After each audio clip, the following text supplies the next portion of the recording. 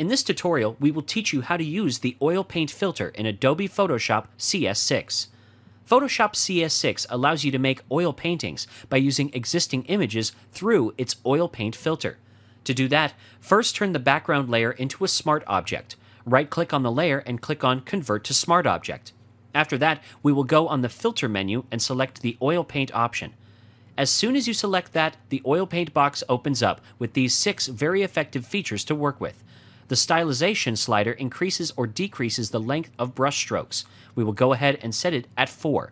The cleanliness slider defines the look of the strokes. The higher it is, the smoother it will be, and the lower it is, the more uneven it will be. Choose 5 for it.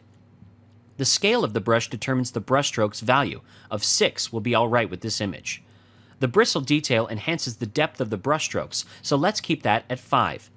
Coming down to the lighting options, we have an angular direction, which changes the location of the light source. Leave it at 160.2. Lastly, and most importantly, the shine slider gives an emboss effect to the painting, and because we do not want more of the emboss effect on this image, leave it at 1. Once you press OK, you have the final image with an oil painting effect.